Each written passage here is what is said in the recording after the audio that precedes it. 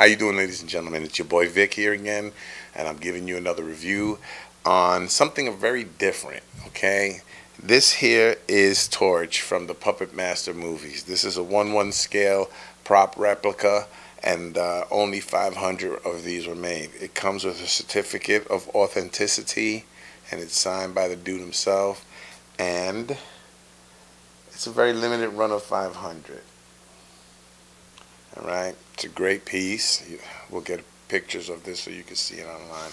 You know, the weird thing about this, can't call it a statue, a doll, I guess, is that Wilson is into this stuff. This is Wilson Ball's doll. Okay, I got it for him because I was in the comic book store and I showed him a picture and he says, "Oh, I want it," and I got it, and here it is right here. So I so happened to have gotten it while he went on vacation, so I don't know how long I'm going to be staying with it, but I figured let me do a review of it, and I tell you right now, it's a great piece, man. I mean, if you're into the horror stuff, then how can you not like this, bro? Because this is a classic movie, The Puppet Master, and everybody loved all the characters, the leech girl, the drill-headed guy, and all this. You know, it's just so many different characters. You know, the cowboy. It was wild, man. You know, and this boy right here, Torch, he was the man himself. Burn your ass right up quick.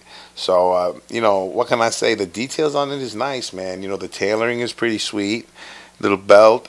It kind of can stand by itself, but when I bought it, he gave me this stand that came with it.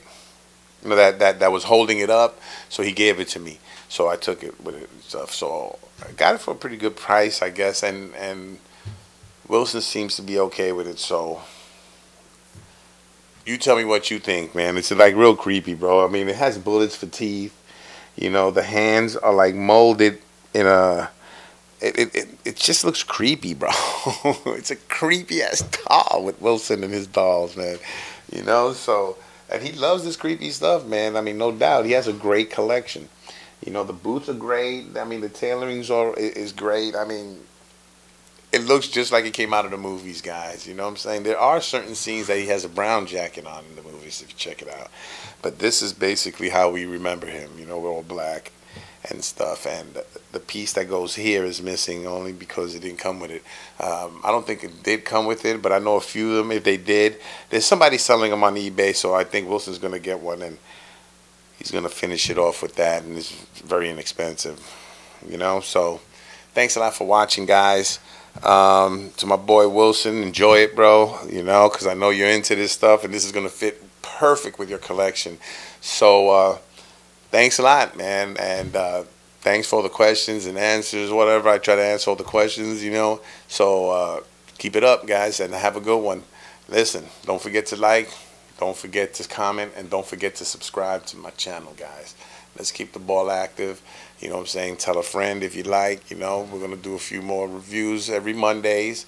The reviews are released at noon, every Monday at noon. That's how we do it now, so that way we have enough time to edit, hopefully, and get everything out instead of trying to do everything in one shot. All right? So thanks a lot, guys. Peace out.